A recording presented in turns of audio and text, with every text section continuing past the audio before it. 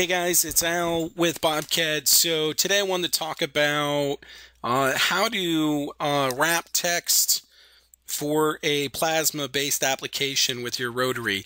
And really this is a 4-axis wrapping group setup, so let's get right into it, okay? So I'm going to go to my side plane and then go to a right view. And then from here, what I'm going to do is I'm going to draw a circle. This is a 2-inch radius, so a 4-inch diameter. I'm going to offset this shape a little bit here to give us some wall thickness. Okay. From here, I'm going to extrude this out. So I'm going to give it just some length here, and then we'll go back to our top view. So this is the pipe that we're working on. Now, from here, I'm going to go ahead and set up the job. Now, I don't have a 4-axis plasma machine. I have a 4-axis milling machine. If you're running a 4-axis plasma, what you should do is email support, let them know that you would like a 4-axis plasma. You could build your own, or you can email support and let them know what's going on. Now, for my example, I'm just going to use a mill because the concept is the same.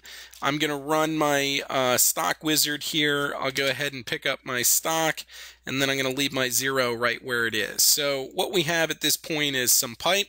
We got a 0, and what we need to do is we need to set up a wrapping group. Now, before we do that, let's move this over to here.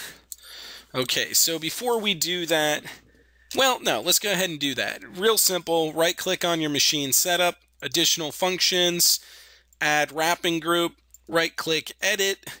We're going to use our stock diameter as our wrapping diameter, okay?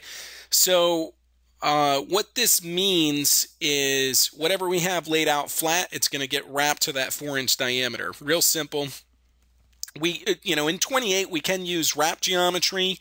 We're not going to do that in this example. And it's also with this checkbox that's going to show it wrapped to the cylinder, which we are going to do. So we'll say OK. Now from here, how do we find out the area of this circle? Well, we could do some math with a calculator, or we can just right-click, measure entity, click on this right here, and this will give us our area. Okay.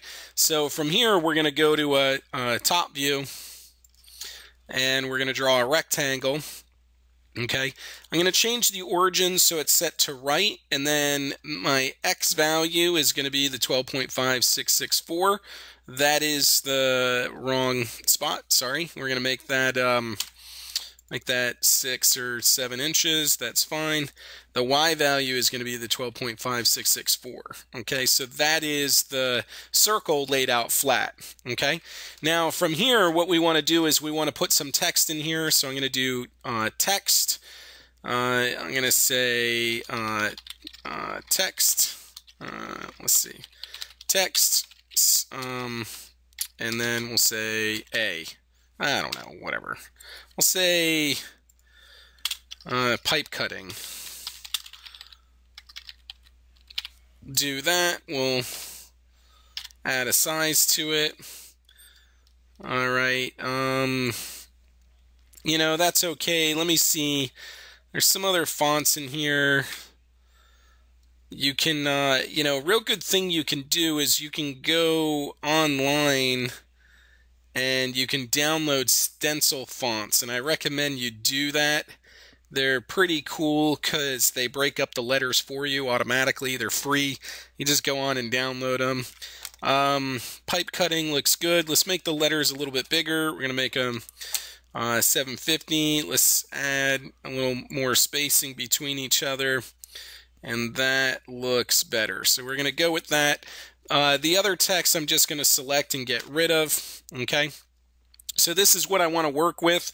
From here, I'm going to load a 2-axis routine, select geometry. I'm going to select all my letters here. Next.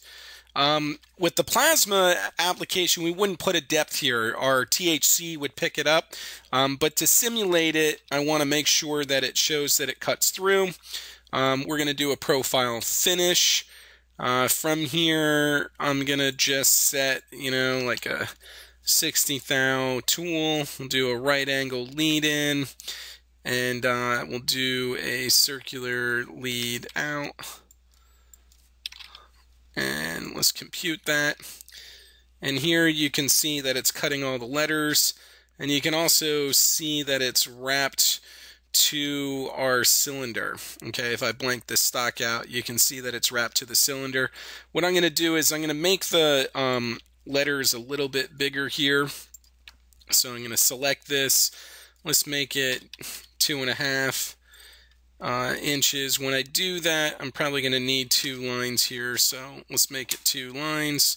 And we'll say that's probably too big, so let's select it again. Entity modify, let's make it 2 inches. We'll click OK. Yeah, that will probably fit. Let's see if we can get it in our stock. It's a little outside of the stock, so let's just drop it down a little bit more. We'll make it 1.5 inches. That should be all right. Okay. All right, there we go. So that's a little bit better. It fits in there. Really, all I'm going to do from here is just reselect the geometry. So I reselect, and then I recompute. Now you can see that those letters are cutting right along that 4th axis, you know. From here, we can post up our code. You know, you're going to see, we'll see probably inverse time. I mean, depending on the post that you're using, you may run G93, G94 or not.